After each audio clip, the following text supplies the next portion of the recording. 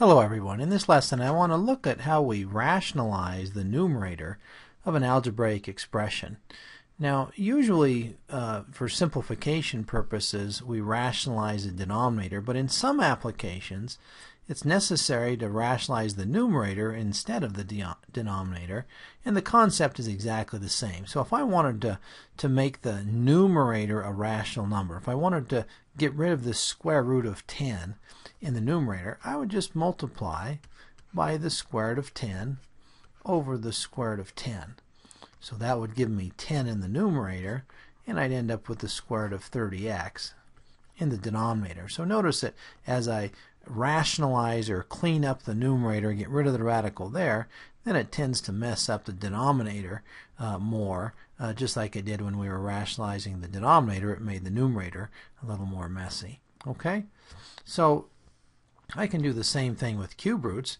If I have the cube root of 5 over the cube root of 4, I would want to think of multiplying by something convenient that would get rid of the cube root in the numerator. So let's go ahead and multiply by the cube root of 5 squared. Not just by 5, that would give me the cube root of 25, and that's not a perfect cube. But if I multiply by the cube root of 5 squared, then I will get the cube root of 5 cubed in the numerator, which is of course 5, and I'll get the cube root of 4 times 5 squared in the denominator. Okay, so notice here you could think of 5 cubes 125, and the cube root of 125 is 5, or just the cube root undoes a cube. I get 5 in the numerator, and in the denominator I'm going to get the cube root of 100. 4 times 25 is 100.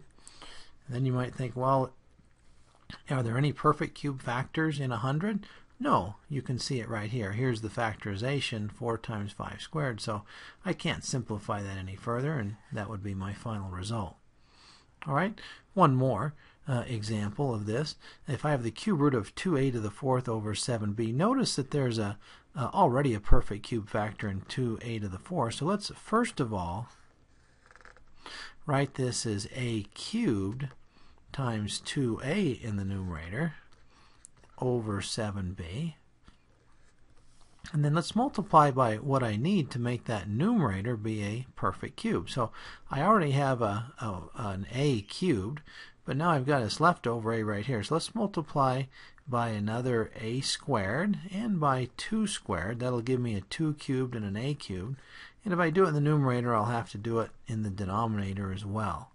All right? So this is going to give me in the numerator, I'm going to get the cube root of a cubed times 2 cubed, and then I'll have another a cubed. In the denominator, I'm going to get the cube root of 7 times 4 times a squared times b. All right. Now you can see there's no perfect cubes here in the denominator. Here I'm going to get the 2, the cube root of 2 cubes 2, and then I'll have an a here and another a here. That'll make a squared. And the cube root in the denominator of 28 a squared b. And again, there's no perfect cubes in 28, and so that's it. That will be my answer, where I have rationalized this numerator, made the numerator be a rational number, no cube roots there. Okay?